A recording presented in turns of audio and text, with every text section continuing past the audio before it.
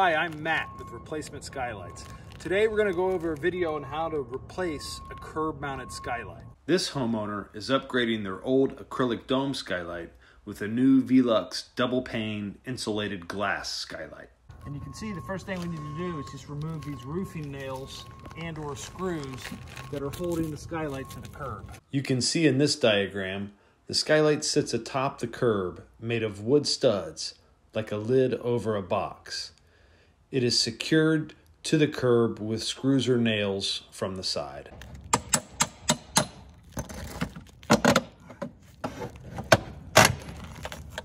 So this skylight was just held in with a few nails. So now that we've got the skylight off the curb, we can remeasure just to make sure we've got the right size. And you can see here we're measuring from the outside of the flashing to the outside of the flashing. Flashing is sheet metal that waterproofs the transition from the roof deck up the curb. The only time it's necessary to replace out the flashing is if it's leaking at the roof level.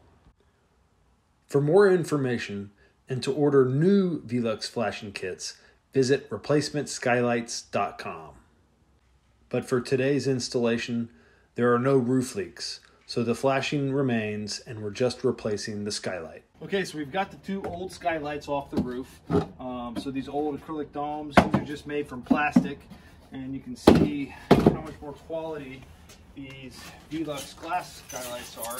This is 5/8 inch thick dual glazed glass versus just thin plastic domes. So a lot more energy efficient for your house. So the next step before we put these skylights on is we just need to clean the inside of the glass before we install it, because it'll be a lot harder to reach once it's way up high on the ceiling. So we use rubbing alcohol to get the glue on the glass that's left off from the manufacturing process. So once we've transported the new glass skylights to the roof and cleaned them, they're ready to be installed. You can see how the inside of the Velux skylight has a rubber gasketing system. This compresses down on top of the curb and gives it an airtight fit. So the skylight just sits over the curb, just like that. So once the skylight's sitting over the curb, it's ready to be screwed in place.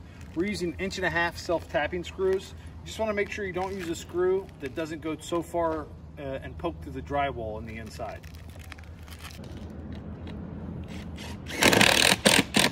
And one thing you always want to do when you're screwing it in is to push down on the skylight. That helps compress it and make it airtight.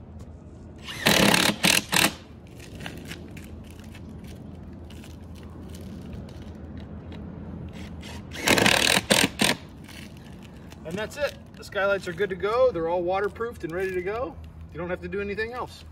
Please visit replacementskylights.com for more information and order your new Velux glass skylights today.